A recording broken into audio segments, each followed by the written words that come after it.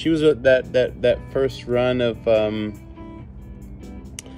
really young women competing against grown-up women, you know? She had this like bubbly nature to her, like clearly like just the most adorable kid, but then also like this deeper intensity like just beneath it, where you're like, old soul in there, with a lot to say.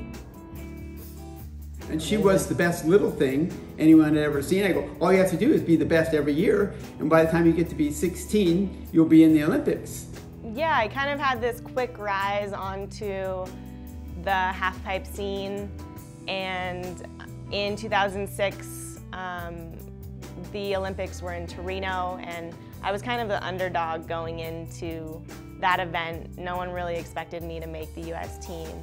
I think because I was only 16, and I think that having like no pressure on me really played to my advantage, and I ended up making the team. I qualified second and was the youngest competitor for the whole US team in those games, and actually was the youngest competitor at the Olympics. I remember kind of realizing that I made the US team and just being so excited, and like this was like my childhood dream to go to the Olympics. But I don't know that I really knew what that meant. Like, okay, I'm gonna go to the Olympics, this is super fun. Snowboard contest, and I remember showing up and being just like so overwhelmed, walking into opening ceremonies with like all of Team USA, and realizing that like you're there like representing your country, and like this is so much bigger than you and so much bigger than snowboarding, and yeah, I think it really overwhelmed me. And I remember crying a few times during that event, being like, I don't think I'm ready for this. Overall, it was like the most amazing experience. I ended up 6th in the Olympics, which was a super good showing for me, and at the time I was really happy with, and it definitely made me appreciate all that the Olympics are and what they stand for, which is like bringing the world together in like this peaceful union. And I think it also made me really appreciate the snowboard industry a lot, and just how tight-knit our community was, and to be able to like experience that big expansion and then go back to snowboarding and have it be just like this family, and like really back to like my core of why I loved the sport so much. And I think I was able to carry that really through my career because of that experience at such a young age. It was the whole world to see her come up and do what I wanted to do all my life but couldn't.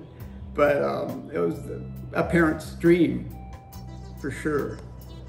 You know, in the beginning it was so natural. You just go out there, oh cool, I'll just do this trick, I'll just do this trick. And I don't feel like it really resonates like the tricks you're doing on the type of stage that you're doing it on. And then obviously battling through injuries, which I think is always a big part of also kind of adapting your mindset in competition and learning tricks and pushing yourself.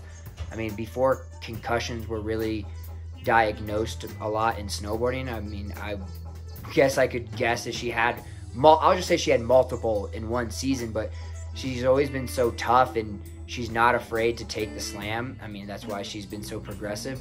And then as we got older, I think it kind of starts weighing on you a little bit. Like, she was so dominant, winning so much, going to multiple Olympics, that you can kind of see where the competition and that grind of hiking the half pipe, pushing yourself, it's dumping snow everywhere and you're riding an icy half pipe. I could kind of see the fire dim a little bit in the competition setting. But as far as like her in her element, peak Elena in contests, I think she was always hard on herself as far as wanting to do well, but she was so naturally gifted that she could just go out there and she would flow through runs, and she'd take a slam, get back up, and she kept moving. One of the things that really stands out to me about Elena's path is her tenacity. like, she always, it seemed like, was willing to take an honest look at herself and then dig really, really, really deep to do the work to overcome whatever her fears might be or whatever was holding her back, to continue to rise up to the level. One year she won a contest with her arm in a sling. And it was unbelievable, you know. She got hurt that day, and they patched her all up right then, and she went out and did border cross and still won it. 4 years later, the 2010 Olympics kind of came around, and for me, winning an Olympic medal was always like a huge life goal, and so that one was something that I was really working towards and looking forward to. I qualified for Team USA again, and was able to compete in those games. I ended up placing 10th, which was not what I had hoped for. And it was a challenging games for me. We had really horrible conditions, and I think that was kind of one of those moments in snowboarding where there's so much that you can't control, and yet the show must go on. And so I think it was a hard blow for me at the time, to not come away with a medal from those games. But I learned a lot, and I think it fueled the fire for me even more. I had been doing so well in contests going up to that point that it felt like a failure to come away without an Olympic medal, but also opened up a lot of opportunity for me to push myself even more in competitions and on my snowboard in different ways.